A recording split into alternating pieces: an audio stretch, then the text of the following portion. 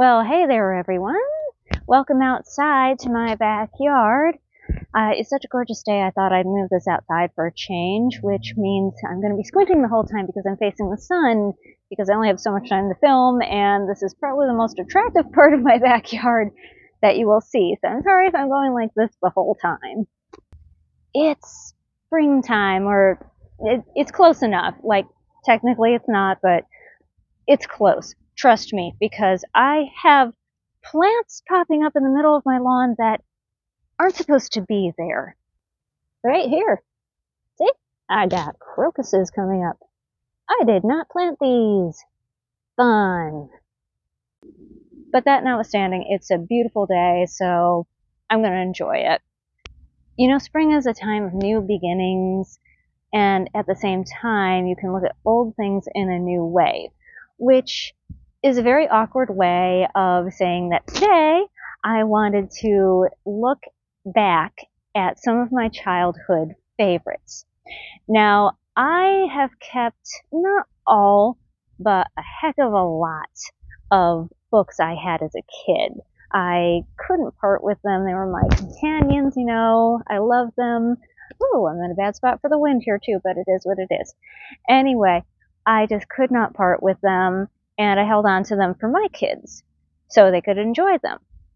And I think for the most part they have enjoyed them. I mean, I've read almost all my books to all my kids, all three of them, and they certainly seem to enjoy them okay. So, hey, they stood the test of time. That's awesome. I have so many books, it was hard to pick just 10. I narrowed it down to 10. I don't know how. I will probably do a sequel or 2 or 3. But for now, I thought we'd start with that classic of classics that most everyone knows, Little House in the Big Woods by Laura Ingalls Wilder. As you can see, my copy is pretty beat up. Most of my copies are pretty beat up because they have been read and reread and loved. Even my copies that were new to me are frequently old because we get them at thrift shops or whatever, garage sales. But that's fine because to me that shows that it's been read and loved. And, oh, it's wonderful. Look at that. There's even tape. Oh, there's even tape. Now, rereading pretty much all my books was a fun adventure, especially because so many of them I reread and I was like, these are really darn good books. Like, it's not just nostalgia talking, I swear. Well, I don't think it's just nostalgia talking. They're so well written. They're evocative of their time and place, and they're not in depth. You know, they're not grown-up books. They are children's books. But for what they are, you know, children's books doesn't mean they're bad. That means they're pared down. They're down to the essentials. So that's what I found with all the Laura books. They were very evocative of the time and place. Her descriptions are so strong. They really put you in that place. Another thing I noticed was the characters. They're pared down, they're simple, yes, but they are believable, and that's interesting because human beings are complex, right? And hers don't go into super complex emotions because, again, it's for kids. If you read about Laura Ingalls Wilder and her life, the way it actually went, this is very much like that, but there are some definite differences. But still, the characters are believable. You feel like you know them. And the third thing that I especially noticed, that there's been discussion about it, like there was racism in the books. There was. And I think that's something that it's important to be aware of and not shy away from. It was part of the time. It was accepted. That doesn't make it right. It was wrong then. It's wrong now. I swear I sound like the Warner Brothers disclaimer, but it's a good disclaimer because it was wrong then, it's wrong now. So you read something like that, or you watch a movie of that time with racism in it, quite obvious racism, and you need to understand that that's what it was like, that it was accepted then. I don't understand why. I do not understand racism or prejudice against people, especially the color of their skin. Like, you can't help it. Anyway, I'm not going to digress. That's just my stance. So when you read like her book, it's not this one, but especially the book where they're coming up with ways to entertain the town in where'd she live, North Dakota, and a group of the men dresses up in blackface and does a minstrel show. Whew, that is hard to read. That is hard to read. And especially how everybody in the town was so entertained. It was the best thing they'd ever seen. So yeah, that was hard to read, but you know, I read it to my kids. I said, we're going to read this next chapter as it is, and afterward we're going to discuss it, which is exactly what we did. And I don't know, I feel that's the best way to approach it. So it's important to understand that there are bad parts, there are good parts. So you take the bad with the good, and just understand that that was all part of life then. And you know, like I say, use that as a discussion point for your kids. And if you're just reading it to yourself, look back, cringe, go, whoo, not good. But I wouldn't discount the whole book series because of that. Because even, like I say, even watered down, there is some serious stuff there. Like when Laura and Almanzo got married and had a house of their own, and spoiler alert, the whole thing burned down through an accident. That's really rough. And then also Laura lost their second baby and they never had another one, and she left some hard stuff in there. And wow, it's incredible to read that again and go, this isn't a kid's book. Oh my God. It's pared down, it's light, but it's heavy at the same time. Moving on. Like I said, I don't have a lot of space on my phone to record things. So going from Laura Ingalls to Caddy Woodlawn by Carroll, Ryrie, Brink. This was one, actually it's not my original copy. This is a newer one that I got off eBay because I reread it from the library and I was like, this is really good. Why did I ever get rid of it? But this is basically the copy that I had. Caddy Woodlawn it's a very similar story to Laura Ingalls, and I believe there's a sequel. I haven't read that. But the thing is that Caddy is, she's one of a big family. There are more boys in her family. Laura's was all girls. And it's interesting. This one also is well written. There are individual characters. Every member of her family, you get who they are. They're their own individual person. There are enjoyable situations and there are touching situations, like the whole thing with the dog. The dog doesn't die. I have to mention that. The dog does not die. The dog is okay. But yeah, there's still some moments like, oh, yeah. And like, again, being a product of its time for that, like Laura, this was written later in life, and it's based on the childhood of the author, fictionalized. For being a product of its time, this one is a little better because Caddy's father is kind of the leader of his little area, as it were. People look to him, apparently. People look to him as a leader. And he has very good relations with the local Native Americans. And it's very important to him to keep those good relations. He sees them as human beings. It's never stated specifically if he sees them as equals, but it's implied. And there's even a point where there's rumors of, oh, they're going to rise up and massacre us, and all the white settlers are terrified and gathered, and there's mutterings, and some of the white men are talking about going after them. And it is a terrifying situation. Caddy is partly the hero there because she overhears it and she sneaks away in the night, in the dead of winter, so that she can warn her friends, the Native Americans, and she gets there just in time, and they're able to avert the situation, and That's, oh, again, this is a kid's book? These are the chapters that I read. I start getting emotional and tearing up. I'm like, okay, kids, you're gonna have to give me a minute. Just, wow.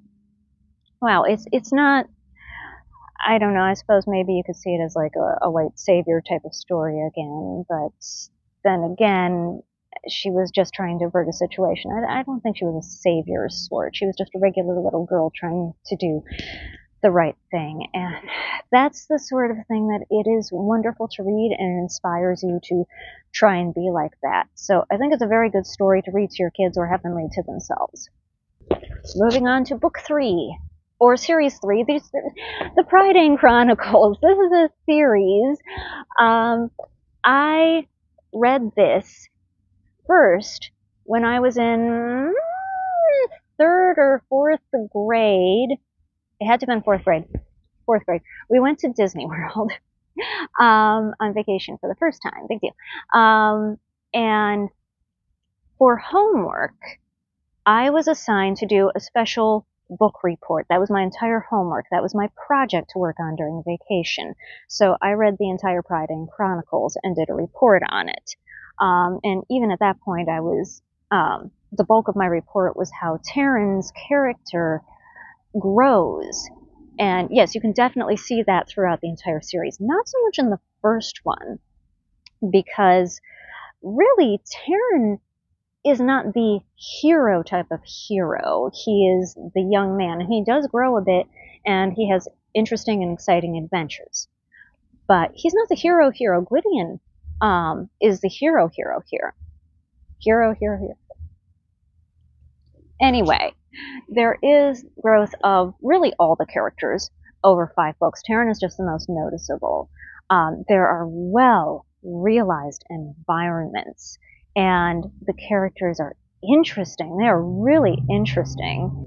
There are exciting, if it's somewhat well-worn if you're familiar with them, plot devices, but this is a good intro to fantasy. I'd say it's second to read after the Narnia Chronicles. Like, you start with the Narnia Chronicles, and when your kids are a bit older, you move to the Taryn books. Hey, speaking of the Narnia Chronicles, I've got all of them. Here's the first one. This is well, we had like books 1 through, no, I take that back. We had a few of this edition growing up, so I made sure to pick this one up when I got older.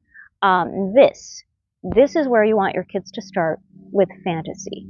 It is extremely simple, it is extremely pared down, and it is well written for what it is. When you read it again as a grown-up, you're going, there's really not much to this, is there? It's kind of, this happens, this happens, this happens. It's still an interesting story, though. Just the idea. I think our imaginations are still captured as grown-ups just by the idea that you could just climb through the back of a wardrobe and you're someplace else. Just like that. Don't we all dream of that sort of thing? Don't we all fantasize about it? Well, I know I do anyway, okay. So, again, this is very simple. I remember my husband read it, and he had not read it as a kid. He read it as a grown-up, so big fantasy guy, and he was fairly disappointed. I still remember him flipping through and going, all right, Peter's first battle. And half a page later, he's like, that's it? That's it. It's like, hon, you have to remember these books are written for kids, young kids. And that's all you need, because you remember it differently until you reread it as a grown-up, and you're like, that's it? But in your mind as a kid, it's bigger. It's this whole huge thing. And of course, you can't really mention the Chronicles of Narnia without pointing out that it's a religious allegory. It's a Christian allegory, very much so, very strong. So, like, if you're really not into that, maybe don't read it, but I wouldn't say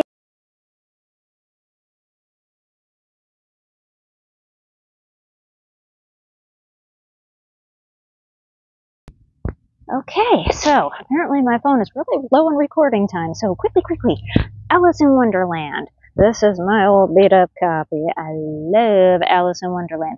Not everybody is going to love Alice in Wonderland, because it's a sort of story where Alice has her adventures, but she's a static character.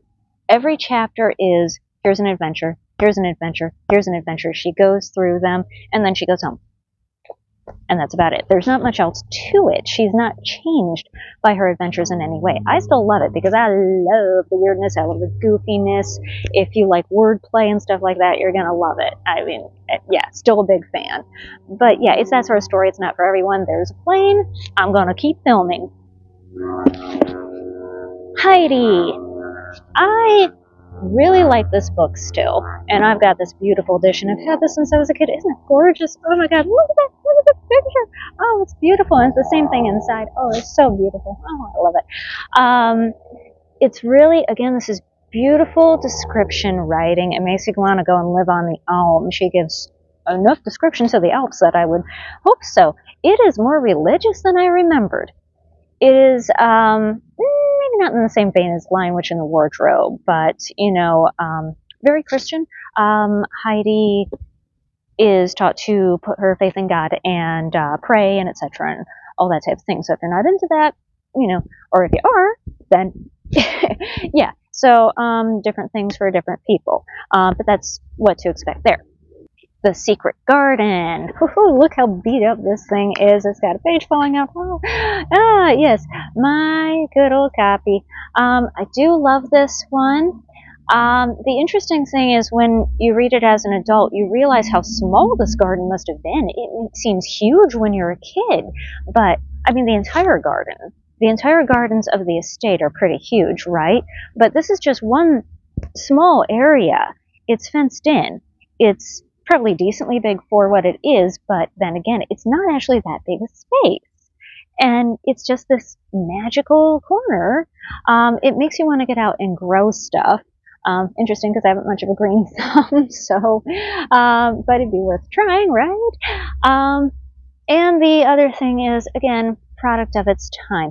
Mary is raised in India, and she is a big old jerk face to her nanny, her Aya, and she never really addresses that or resolves that. There's some definite racism going on there, and the way that Martha the maid, who becomes her friend, addresses the situation. Again, very much a product of its time that is what people knew and understood, and it's not apologizing for it, it's explaining it. This is just how it was. The thing is that Mary learns and grows. There's the allegory with the garden she's growing, as does the garden. And she learns to question some of her assumptions. So it's hopeful, or I'm hopeful, that she would address that past the events of the book, that there would be a reckoning there. Deadline at Spook Cabin. Now, this is not a very known book. It was part of the absolute rash in the 50s of white bread kids solving crimes. There was a lot of that to entertain the youngins in the white bread suburbs. But this one is just a nice, light, silly little book, and it's a lot of fun. I really enjoy it. Mitch and his friends go and solve crimes. And that's it for its time. This is interesting. Mitch is raised by a single mom. I don't remember exactly what happened to his dad. I think he passed away. That's the typical thing because divorce, big no-no. But still, he's being raised by a single mom who's out and working and doing her best. Also, Mitch is very interested in the newspaper, which, like, you know, then you can teach your kids what the newspaper is. Heck, you can teach yourself if you're not sure. And it's mostly men who work on that, except for the lady who runs the society column, because that has to be, you know, late. Sorry, I got cut off there. My camera's being really weird. Okay, so anyway, she manages to get in a good dig or two about, you know, what the men expect of her and all that, and how her work is really quite good, and she's good at her work. Last, but certainly not least, is Understood Betsy. Now, I read this once, maybe twice when I was a kid, and I wish I had read it more, because reading it as a grown-up was just... It's about this little girl who is raised to be shy and retiring and scared of everything. Then she goes to live with relatives who expect her to, shudder, do things for herself. And she finds out, by doing them, she finds out that she is capable of doing them, that she can be independent. And it's just this great story, this little girl maturing, and it's wonderful to read. I wish I had paid more attention to it as a kid. Okay, so that's all I got for now. Gotta speedily finish up before my camera stops recording randomly, which it's been doing. Okay, so that's fun. I had fun going through these. Oh, it's so great going through, nostalgia trip and all that. What are your childhood favorites? List them down in the comments. I want to see if I read any of them. And if not, maybe you can recommend something. I will see you next time. Goodbye. Farewell. Auf Wiedersehen. Adieu.